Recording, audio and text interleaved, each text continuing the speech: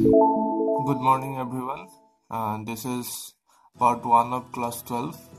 In this session we are going to discuss some another problems related to annuity. I have already completed our previous topics, that is simple interest and compound interest. Those students who are not still watching my previous classes are requested to follow my classes. Okay, let's start our session. Here we have given Mohit borrows 12,500 rupees at 5% per annum compound interest and agrees to repay the loan with interest in 5 equal annual installments. The first payment being made at the end of first year. Find the value of each yearly installments to be paid by him. Okay, solution. Mohit borrows 12,500 at 5% per annum. So Mohit loan hisabe loise 12,500 rupees. Jentok ami amar annuity language ot ki boli kom present value boli kom aru rate of interest amak dia hoy ase 5%. Okay, and agrees to repay the loan with interest in 5 equal annual installments. So amak number of installments or value dia hoy ase 5. The first payment being made at the end of first year. Find the value of each yearly installment to be paid by him. So ami kiman khini amount yearly installment pay koribo hetor value uliabole dise. Okay, so given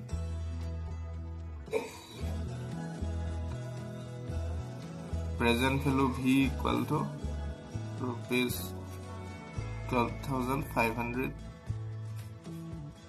I equal to 5%, number of installments equal to 5, and A equal to annual installments or value to ami uliabo laibo. Okay, so we know that.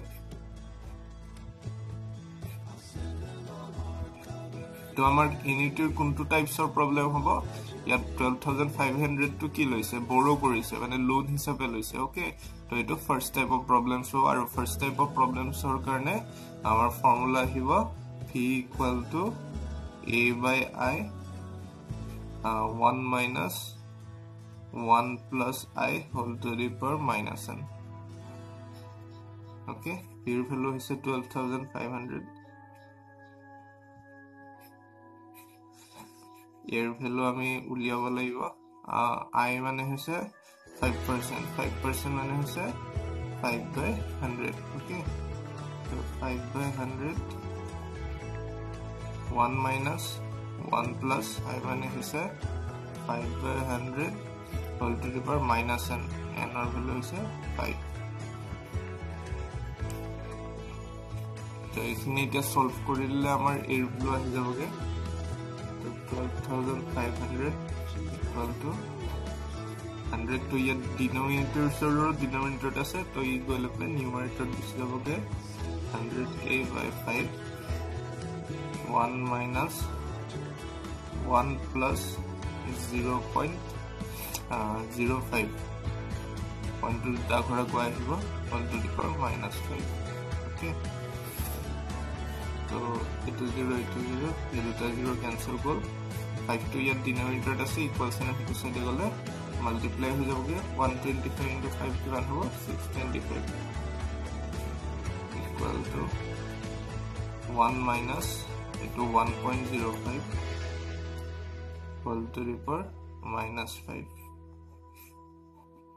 Okay, so etia ami agote yes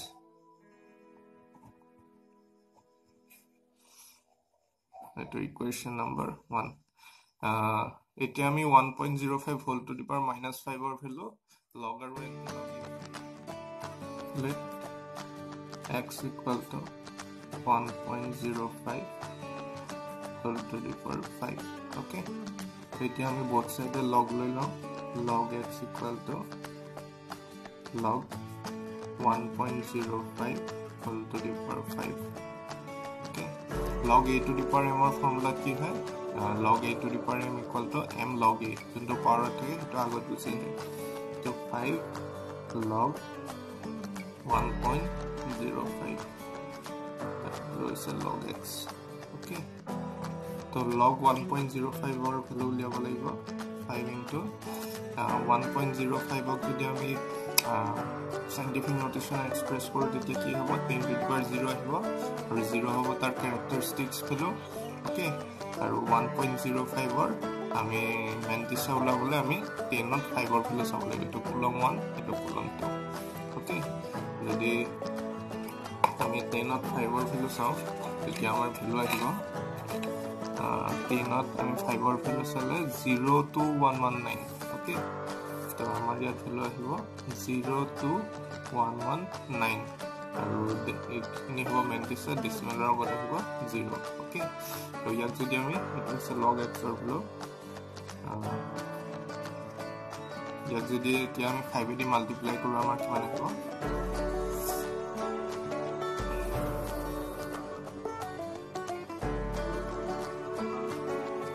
0.105 ঠিক আছে এতিয়া আমি x ৰ value লৈ দিম x log to equals and to side গলে anti log হৈ যায় anti log 0.105 okay anti log মানে হৈছে 10 to the power 0.10595 হৈ যাব তো ইয়াত আমাৰ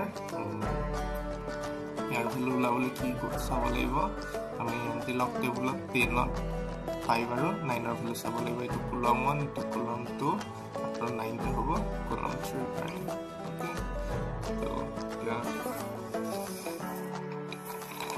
0.1010 হৈছে এটো তাত আমি 5 ৰ ভ্যালু চাব লাগিব 5 হৈছে এটো 12735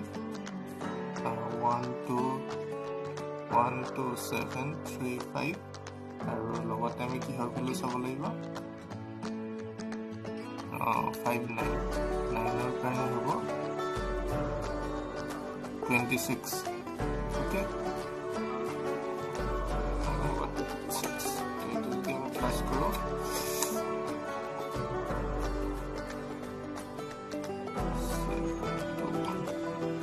তো আমাৰ হ'ব 12761 ওকে 12761 আৰু এই ভ্যালুটো কি হ'ব লাগিব এই ভ্যালুটো তোমাৰ 1 তকে ডাঙৰ হ'ব আৰু 10 তকে সৰু হ'ব লাগিব তো আমাৰ পইণ্টটো আহিব ফাৰ্স্ট পইণ্টৰ পিছত ফাৰ্স্ট ডিজিটৰ পিছত ওকে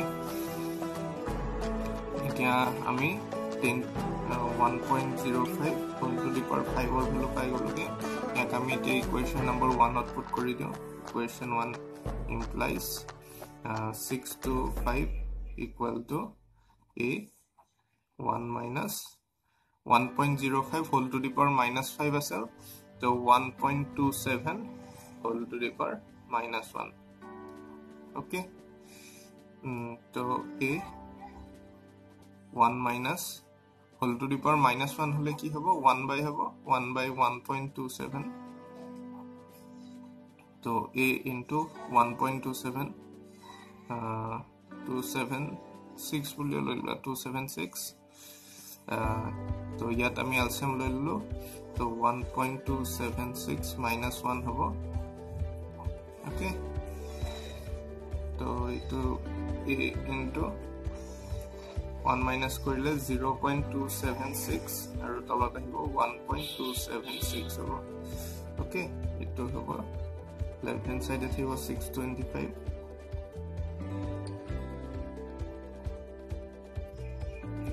এতিয়া ইয়াত আমি both numerator denominator যদি 1000 দি মাল্টিপ্লাই কৰি দিও তেতিয়া ডেসিমাল কেটা নোহোৱা হৈ যাবগে তো ওপৰত আহিব 276 আৰু তলত আহিব 1276 আৰু ইয়াত আছে 625 ওকে তো ইয়াৰ প্ৰায় এৰ ভ্যালু উলিয়াই দিও ইকুয়াল টু কিমান হ'ব ইয়াত 1276 ডিনোমিনেটৰ আছে ইকুয়ালছ ইনৰ হিটো সাইডে গলে মাল্টিপ্লাই হৈ যাবগে 625 into 1276 by 276 to denominator le gusi hibo 276 okay to eto calculate kori do